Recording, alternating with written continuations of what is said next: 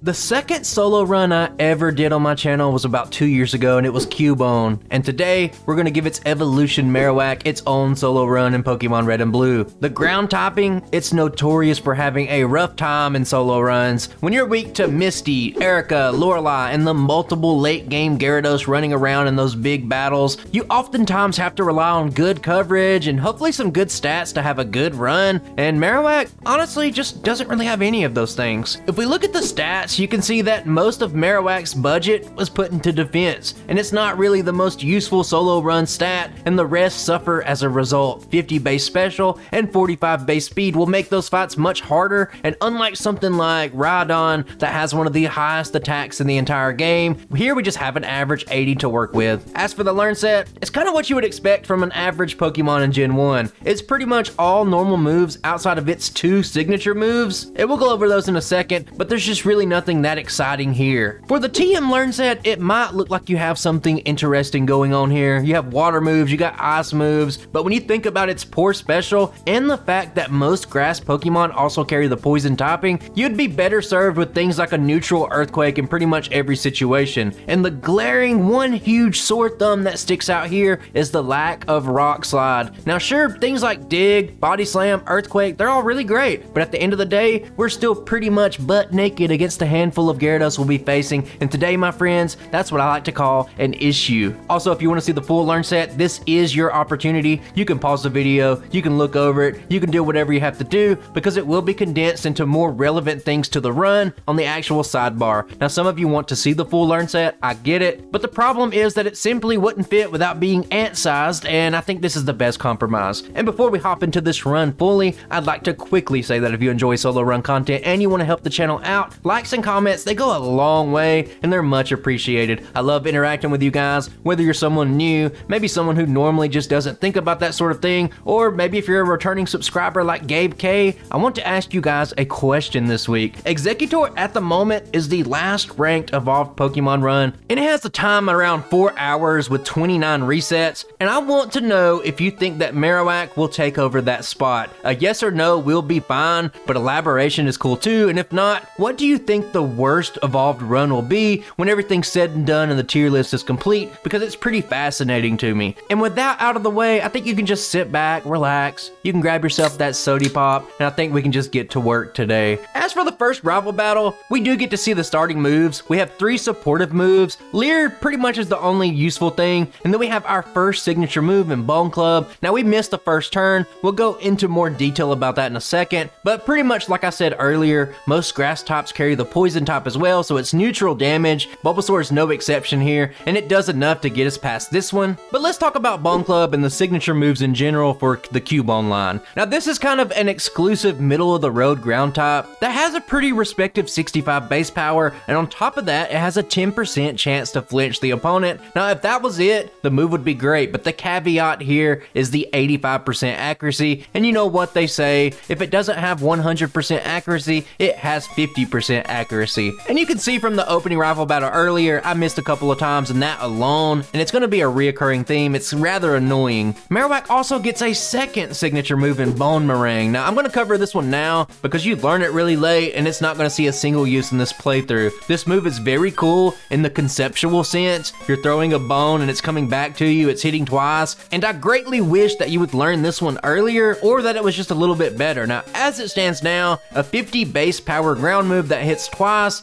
basically makes it exactly the same as Earthquake. This means the fact that it only has 90% accuracy compared to Earthquake's 100, and the fact that we pick up Earthquake long before we'll be level 48 just kind of leaves it out in the cold, and that's honestly a shame. I think if they gave it 55 base power, or maybe added some sort of effect to this, or really just did anything to make it stand out, it would be a nice alternative and something that's just unique to Marowak, but it is what it is. Marowak's overall design process in Generation 1 is kind of strange to me. Counting its evolutionary line, there's only 4 other Pokemon lines in Gen 1 with more than one signature move. Now, it feels like initially there were some people that really liked this Pokemon and they thought enough of it to give it those moves, but then maybe someone came up behind them and made all the moves worse and then removed all its coverage moves from its learn set. And that's just really speculation on my part, but it's clear there were some changes made because you could just look at its back sprite. There's additional bones sticking out of its spine, and that's clearly not the final product we see in the game. And I just kind of find that sort of thing interesting because we'll never fully know the truth. But looking ahead, I am going to battle all the bug types. We can see that back sprite I just talked about. And something after doing a few Marowak runs, something that you'll learn is the importance of Leer. That's because bug resists ground type, and since this is your only damaging move, it's not going to hit every time. You have to make pretty heavy use of Leer overall just to smooth things out. Since Leer has 100% accuracy, it's more efficient to do things like triple Leer into a Bone Club 2-hit rather than trying to use 5 or 6 Bone Clubs that are just resisted. It's specifically bad against things like Metapod that use Harden, but I'm really not going to touch on it too much. Overall, in Red and Blue, Viridian Forest just has more Weedle evolutionary line Pokemon to fight, and since they are half poison typing, that just means you have a little bit of an easier time, but there's not much to talk about here. We finished the 3 trainers, and now we can take a look at Brock.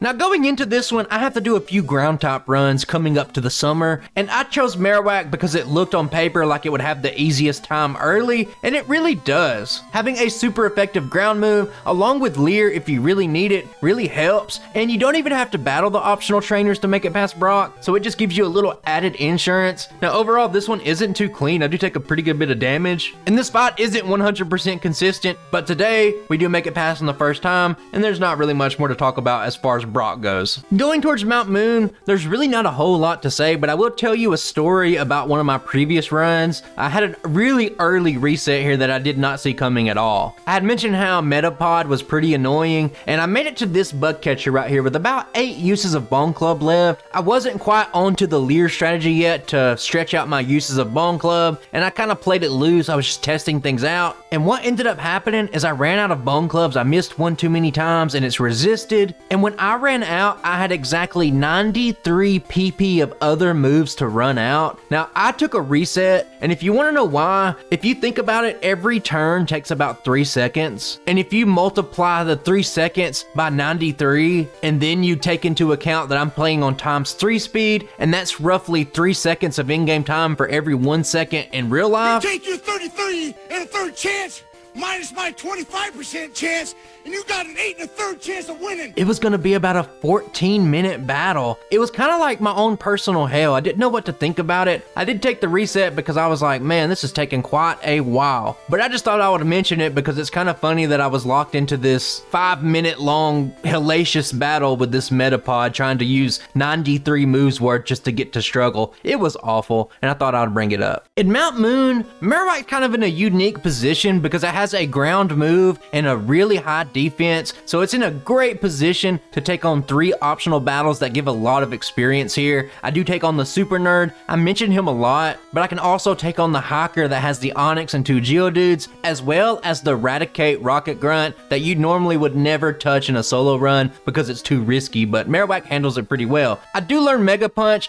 This was before the Hiker, but I spliced it later just so it made more sense when I was talking, but Mega Punch finally gives Marowak the ability to actually hit flying type Pokemon, and that's pretty important considering we have a few coming up. At the end of Mount Moon, it puts me at level 17. Now originally I was shooting for level 18, maybe 19, maybe even 20, and when we got to this optimized run and we looked at all the damage numbers, it just really didn't matter. It was kind of a hopeless cause. Level 17 was the sweet spot and about the best you needed to do. For rival number 3, you're not outspeeding the Pidgeotto unless you're at least level 19, and I cannot afford to use candies this early. Level 18 also doesn't put Mega Punch in a 2-shot range either, so my strategy here was to go straight Mega Punch and pretty much let Jesus take the wheel and hope I don't miss too much or take a sand attack. Now I do take a sand attack pretty much immediately on the second turn, and when you have 2 85% accurate moves, this can be absolutely dreadful, and it was in practice, but here, miraculously, I pretty much hit every single move until we get to the Bulbasaur. Now reality kicks in, and I start to take some super effective damage, and things aren't looking good. But the AI decides to start spamming growl. It keeps giving me opportunities. I keep missing for a while, but then at the very last moment, Marowak here decides to go in with its 8% crit chance, crit with the Bone Club, and I take the battle on the very first attempt, and that's just amazing to me. That's a great stroke of luck.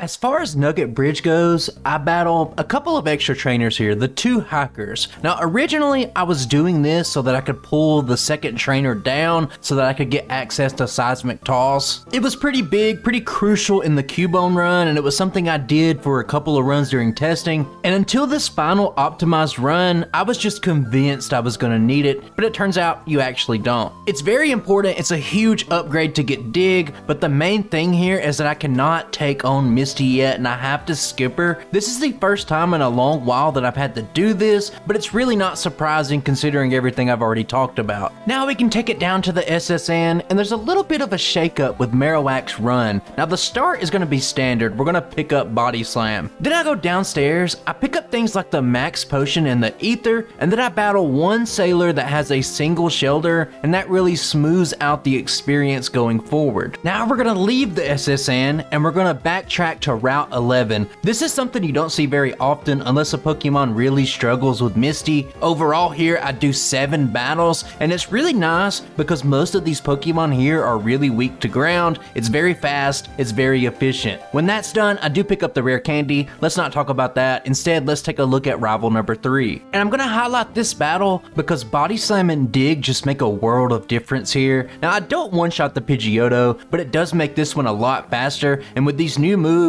I can essentially just mow down the entire team with no issues. But guys, remember we had to skip Misty, and she's coming up next.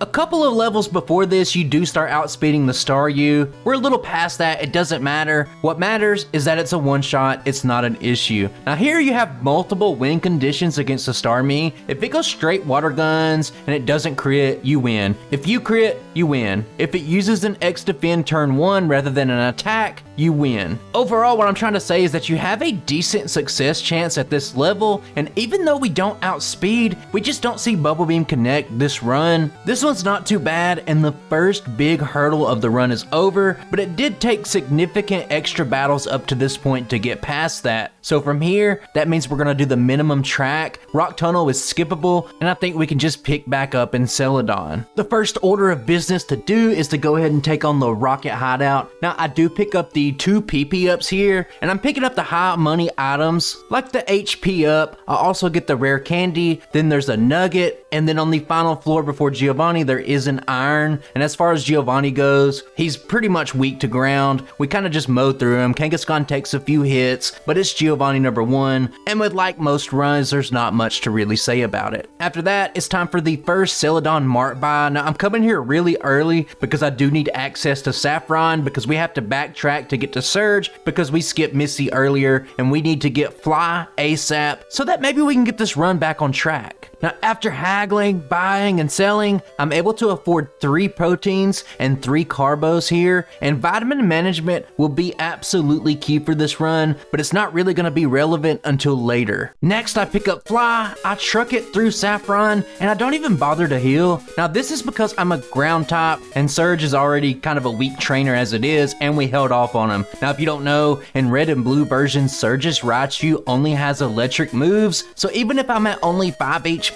there's hardly any way that I could actually lose this battle. Now with the access to Fly, we can kind of get this run back on track. First up is Pokemon Tower, and today we actually need to take a look at rival number 3. Body Slam and Dig, they're good enough for everything here, but the main thing is this is our first Gyarados of the run, and from here on out, Hydro Pump crits will be an instant reset no matter what. Here we do get hit with the Hydro Pump, it takes us very low, but I'm still fine. I can finish the fight overall. Now originally, this is something else I said in a video a long time ago. I said, why does this Gyarados have Hydro Pump? And it's because when you're looking at Pokemon trainers they don't care about the pre-evolution. And if you look at Gyarados' starting moveset, he has Hydro Pump at level 1 if you were to put it like in a solo run, like in this setting. So that's why he has Hydro Pump. I thought I'd mention it here, but we can move on. The rest of Pokemon Tower, not worth covering. Once we're done with that, it's straight down to the Safari Zone. There are a couple of vitamins here. There's a protein and a Carbos that I want to get and I want to use, and there's also the final HMs of the run. When we're done with that, we're keeping it in Fuchsia, and the first thing I do here is I go over to this house, and then you don't see this very often,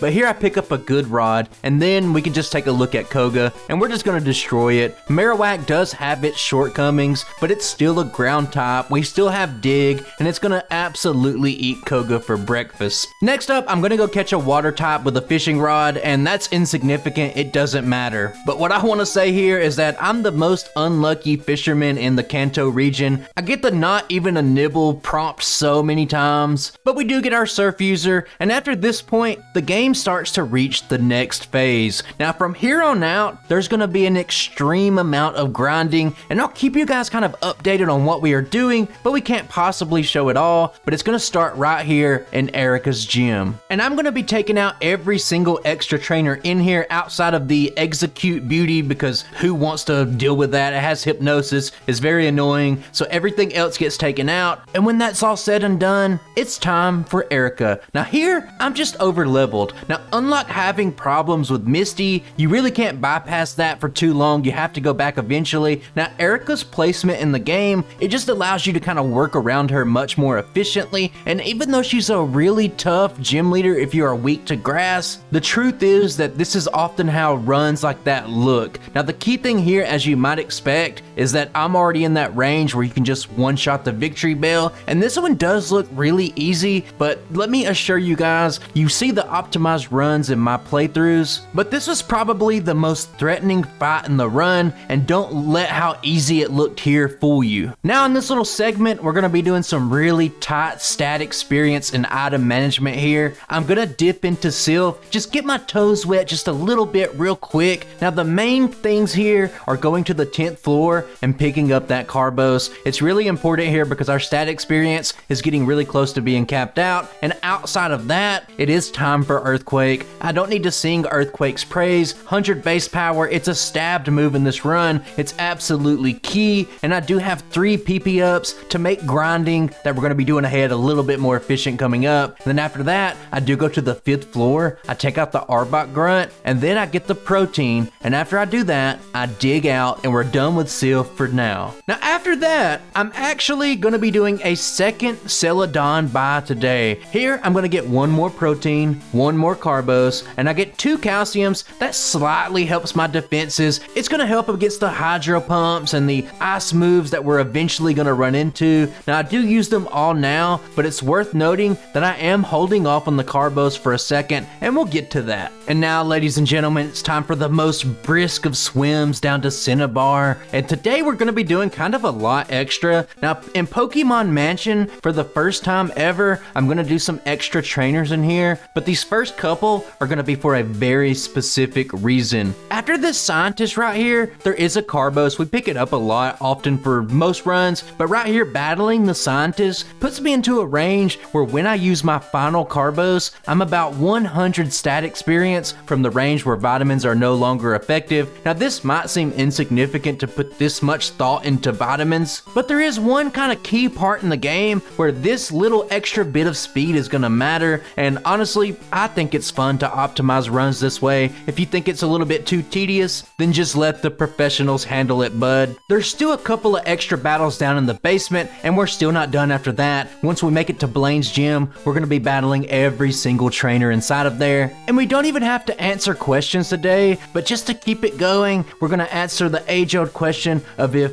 Tombstoner, brother. is actually TM28 or not. I need to know. And as far as Blaine goes, we could probably just skip him, but I know there's going to be somebody in the comments that are just in an uproar, making a huge hissy fit that I didn't show every single battle in detail. But brother, what do you want me to say? I'm a ground type, I have crazy ground moves, everything's weak to it, it's over in seconds. I mean, I don't know what you want from me. This one's over, it's done with, we can move on. Now we can head back to Sylph, and rather than doing the fighting dojo, I did decide to take on about 99% of the trainers here, and it's totally not because I forgot the fighting dojo existed. Overall here, I concocted a pretty efficient route where I start on the 8th floor, and I start to make my way down systematically, and I start taking everything out. Overall, this is kind of boring. Most of the things are a one-shot, and a lot of them are weak to ground moves. And when it's all said and done, there are a total of 22 extra battles in Sylph, and when I'm done here,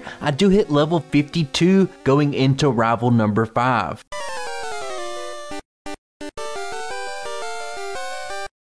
Obviously, this fight was hard because I had to level up so much, but it's like the sea parted and everything came up Millhouse for this run. The key thing to start out the fight is Pidgeot misses the sand attack. That's great, I love it, we take it out. And then the second thing that's very fortuitous for us is that Gyarados misses the Hydro Pump, so we're just in a way better position than we ever really thought we would be. Now from there, it doesn't matter, because the Growlithe, we got Alakazam, at this level we outspeed it, and it's worth noting that I could tank a Razor Leaf. Considering how the start of the battle went, I didn't take any damage, but to cap off this lucky battle, I just get a crit with Earthquake, and that's a done deal. Now I need to stress that this fight was insanely difficult. The fact that I had to level up so high is kind of a testament to that, and I really just can't get it through to you guys enough how oppressive Gyarados can be if you're just weak to it, and then Razor Leaf being on top of it is just a huge hurdle to overcome as well. And even though this one looked easy, it's kind of like Erica, it did take a lot of planning. Now let's skip ahead to after Sylph. The first thing I do here is I go ahead and I pick up the TM for Mimic, and in Sabrina's gym, I need just a little tiny baby bit of experience here for the end game, so I do take on a trainer in her gym. Now just like with Pokemon Mansion, this is something that you're never gonna see in my runs, and it was something kind of unique, and I did want to mention it. As for Sabrina, I outspeed the first few Pokemon, and Alakazam even gets a crit on me, but since her Alakazam doesn't know Psychic, it doesn't matter. I tank it and we finish off this badge fairly easy. Now my friends, we have just one gym remaining, and Marowak is still on its path to train for that end game, so I am gonna battle everything that I can in Giovanni's gym. Once again, there's all standard here. As for Giovanni, it's just straight Earthquake. I do take a sand attack from Doug Trio, and that's kind of annoying. It outspeeds me, but Marowak just wasn't phased at all, and since you get a badge boost from sand attack, we just use it. It helps us out, and we can just easily take everything out with pretty much a single hit. And before we go into rival number 6, I do learn Mimic here, and it's pretty important. This is a strategy that a lot of Pokemon can utilize, in Red and Blue specifically, to make rival number 6 not as oppressive, and we'll just go over it real quick. My experience and the way I have this fight planned out is that I'll level up after the Gyarados. The fight has a simple premise. I can tank a Hydro Pump, but let's not overlook the first couple of Pokemon. Now the key thing here, I talk about this a lot, is this is the point in the game where the Pidgeotto doesn't have sand attack anymore, so it's really no longer a threat considering our high defense. And the same thing goes for the Rhyhorn. It's never a threat unless you're playing Voltorb. And we can just overall get through these first two Pokemon rather quickly. We all know that it's Gyarados, that's the problem. Now I have a really high chance to two-shot this thing. It's roughly 40%, you can see it here on the damage numbers. And on the very first attempt here, I just don't get the range. It barely survives. I'm talking like this thing survives with just 6 health and it takes me out. And that's our very first reset for the run. Now, before we even go any further, let me just say that Marowak not having any resets until this point was something that I could not fathom when I was practicing it at first. So hats off to Marowak, it did pretty good to make it this far. And on the next attempt, just to remind us to bring us back down to reality, we get crit by Hydro Pump, and honestly, there's nothing you can do about that. We're gonna lose every single battle that we get crit with a Hydro Hydro Pump, so maybe this will be the last time we see it in the video. On the third attempt, I don't get the 2-shot, but I get some miraculous luck. I paralyze at turn 1, and it gets 2 straight turns of being fully paralyzed, and that gives me a free victory here. And I guess looking back at the run, I probably relied on that 40% chance to 2-shot a little bit too much, but it was the best I could do given the circumstances and the Pokemon. Anyway, I level up after that, and now it's our old dear friend, our little pathetic puppy Growlithe. He exists here for one reason. I want to take agility, and I want to fully set up. And from that point, I outspeed the Alakazam now with the agility boost. I can one-shot it, and we have a pretty decent chance to one-shot the Venusaur with an Earthquake, and that's what happens here. And overall, this battle really wasn't that bad. It's Gyarados. What can you do? Let's just lick our wounds and move on to tougher challenges ahead. And if you guys thought it was Elite Four time already, then you would be wrong. Now, I have the luxury of the foresight here to know Marowak's shortcomings and struggles, and this is the optimized run, and I got this Marowak in the gym 7 days a week, pumping iron, preparing for life struggles, and the training is not done just yet. I actually battle a ton of trainers here, and like always, I'm not going to show every battle. Now, there's 10 trainers total here, and I specifically love this one cool trainer. It does lead with a Parasect. It's kind of annoying. It's an issue. It can spore you. I did clinch a little bit. The Dugong actually crit me, but when you make it to the end of this fight, the Chansey is worth it. It gives you so much experience. It's so good when you can actually take this battle on. I do finish this segment just at level 72 on the final trainer, and going into the league, I'm using 10 of my 11 rare candies, and that's going to get me to level 72. Obviously, we do still have multiple Gyarados waiting in the wings at the end of this, and we have the Ice Specialist Lorelei waiting first, but let's just see how my optimizations play out, and let's see if this is kind of a clean run, or if we have kind of like a ride-on situation where we have 20 resets on Lorelei.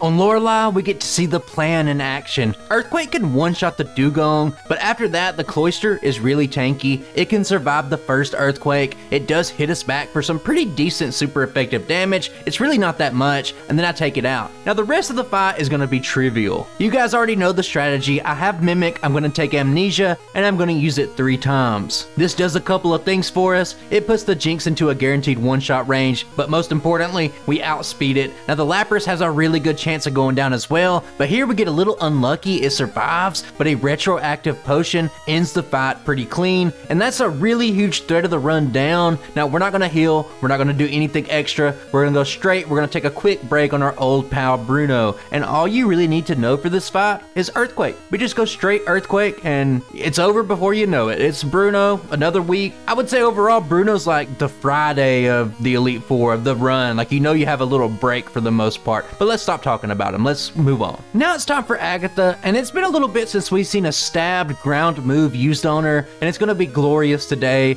especially since all the extra training and all the extra levels that we need for the next couple of fights allow us to outspeed everything but the final Gengar. This means that this one's pretty much a series of one-shots. The Golbat could be annoying if he uses things like Haze or Confuse Ray. It can kind of stall out the fight, but at the end of the day, it doesn't matter. You guys already know my thoughts on the final Gengar here. I think it's pretty trash. It's got a really awful learn set, and it's pretty easy. We got Earthquake, we can smash this one, and now it's time to talk about Gyarados. And the thing that makes Lance's Gyarados so hard, I don't know if anyone's ever stated this, it's kind of obvious, is that it's up front. It's right there in your face. You can't do anything about it. And I'm not going to sugarcoat it. This one is awful. Now, let me be a total nerd here. Let me show the damage numbers again. I should have around a 65-66% chance to two-shot it, and that's really good, I think. And I just don't think I could make this fight more consistent without sacrificing even more time. Overall, I think I got pretty unlucky here. On the first attempt, I just get straight soloed. It often happens this way. Here's how it goes. I'll miss the two-shot range, it'll get off a Hydro Pump, get a Hyper Potion, and then it just finishes me off with a Hydro Pump. That's what happens on attempt number 1. On attempt number 2, it looks like I got the two-shot range, but of course he's just gonna crit on a Hydro Pump, and like we said last time, what can he do? And on the next 2 resets, I have 2 more here. Both end up the same exact way. Either I get the two-shot range, or maybe it misses a Hydro Pump. I make it past the Gyarados, but I am around 60 to 75 health, and I just get taken out later in the fight because I just don't have enough juice left in the tank. And I'll be the first to admit, maybe I did overlook this fight. Maybe I seen that 65% chance to two-shot the Gyarados, and I thought,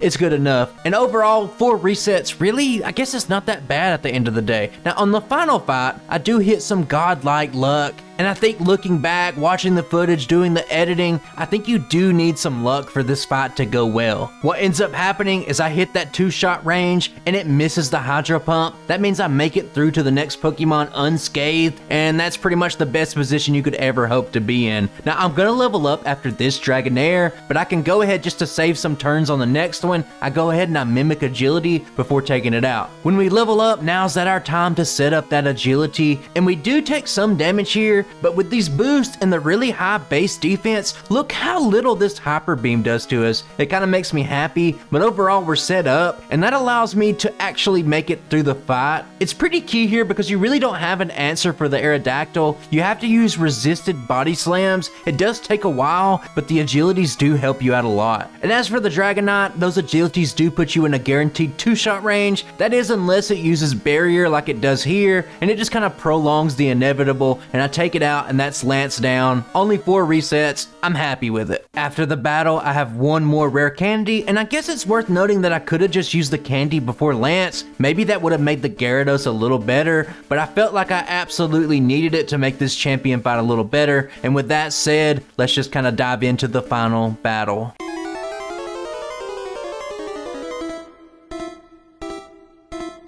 And here's how this attempt went. A turn 1 body slam into a mirror move body slam that paralyzes me. That absolutely destroys pretty much any shot I have in this battle. And just for kicks and giggles, I guess, I try to play this one out. Maybe I try to fish for some boost on the Rhydon, but overall the paralysis means that I'm slower and I get humiliated here. It opens me up for a Horn Drill and I get the 1-hit KO put on me. And that's a pretty embarrassing reset. I mean, come on, the mirror move into the paralysis, it's like the AI had perfect scripts, but I'm not gonna stay stuck on this one. Let's move on to the next attempt. Looking ahead, I do not get paralyzed this time. That's fantastic news. I take it out in a couple of body slams, and we move on to the Alakazam. And here, I'm not even gonna waste a turn mimicking recover. I'm going straight damage. It doesn't use any damage on me. I take it out with an Earthquake, and that means we're moving on to the Rhydon at full health, and that's pretty much the exact position that you want to be in. As for the Rhydon, I do want to fish for some boost. Now, 3 boost is what you really want here, but overall, I can pretty much only use Body Slam if I want to just chip it down real slow. I guess I could mimic Fury Attack or something weak like that, but at the end of the day, I take it out before I get 3 badge boosts. I only have 2, and let's kind of see how that affects the battle going forward. Finally, on our last Gyarados of the run, once again, everything's coming up Millhouse. The 2 boosts definitely make me 2-shot this one now, and it misses Hydro Pump, and that makes things even better. After that, there's a weak to ground Arcanine just sitting there. He's the appetizer, but Papa's ready for some dinner. And without 3 boosts, Venusaur is not a guaranteed 1-shot, but it's really close. It survives, it gets 1 chance, but it only goes for a pathetic Mega Drain, and I'm able to close out this run after a pretty dominant champion fight.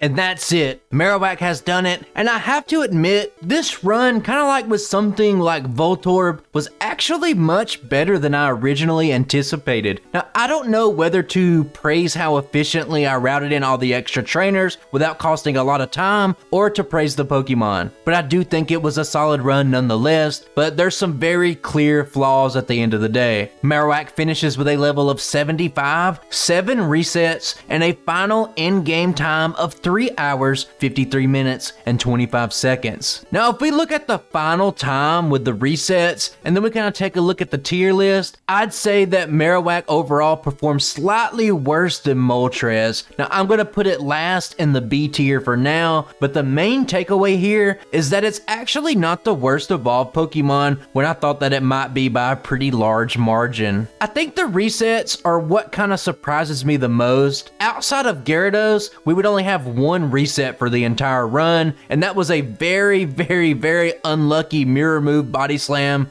paralysis battle on the champion. 2 of the Gyarados resets were crits, and overall, I would say I was a little unlucky because I just could not get the 2-shot range on those body slams, despite having a fairly high chance. Everything was carefully crafted, but it was just not my run for a perfect one, and that's just how the dice roll sometimes. I'm fine with that. And as always, I'm going to say special thanks to my channel members. I appreciate the support, and I've mentioned this before, but I'm going to stop showing the full list because I have got to get ahead because there's a lot of stuff coming up. A lot of changes in the old life, vacation coming up, and I just don't want to miss a video drop, so I don't want to date my videos by having old members on here anymore. But I appreciate you. I love you. I'll interact with you. Comment. I'll shout you out. And if you made it this far and you aren't subscribed, you probably should be, because I need more subscribers like you that just stick around to the end of the video. People who hear me talking right now are the real MVPs because they really get my retention time up, and that's pretty much one of the key factors in YouTube recommending the video to other people. But I think that's all I have for you guys. Maybe we'll be taking it back to Crystal version next week,